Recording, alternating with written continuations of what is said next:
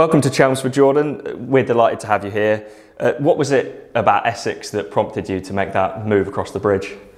Oh, that's a great question to start off. I think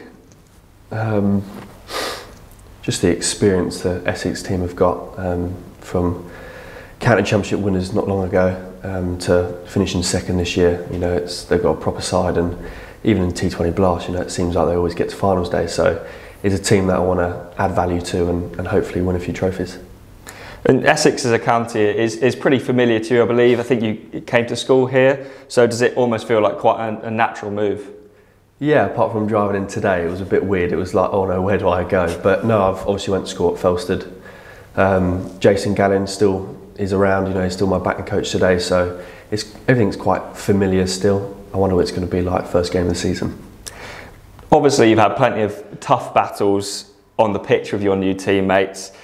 How much are you looking forward to getting in that dressing room and getting amongst it? Yeah, it should be really good fun. At least I won't get shinned by, you know, Porter or Cookie to start off the year. So no, happy to be on the other end of that for sure. But no, really looking forward to joining up with a group. Seems like a very good bunch. Leading on from that, obviously, you're very familiar with Essex's bowling attack. There's a lot of fine bowlers in there. Is there anyone you're particularly hoping to, I guess, avoid in the nets? Yeah, I can imagine there's quite a few of them, to be fair. I'll be trying to avoid. I might just stick to the dog stick. But no, it's like I said, it's an incredible team, and I'm looking forward to joining up with the boys.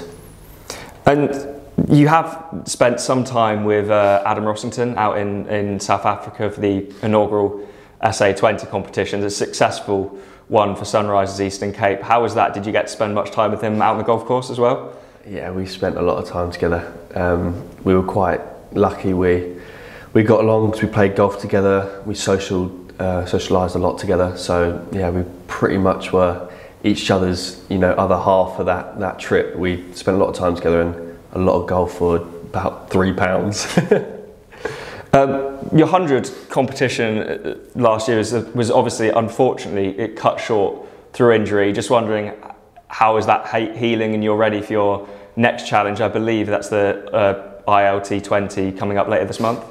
Yeah, looking forward to it. Obviously the injury didn't help, but 14 weeks later I'm now back hitting, feeling good, really excited to get going, and hopefully the winter is good fun and a few more trophies. And you have been in and around England squads in the past. Do you think this new challenge, new environment could help you push for higher honours again? Oh, definitely, for sure, yeah. Probably to take on an opportunity or take on a role of such a good player, Dan Lawrence, to take his spot in the team. Obviously he's moving on to go to Surrey, but to take his place and to have that high expectation of doing well at batting 4 or 5 or somewhere around there, you know, it's going to show hopefully the England selectors that I'm keen for the challenge. Perfect. Well, thanks, Jordan. We're happy to have you here. I'm sure the members and supporters are looking forward to seeing you out in the middle. Perfect. Thank you very much.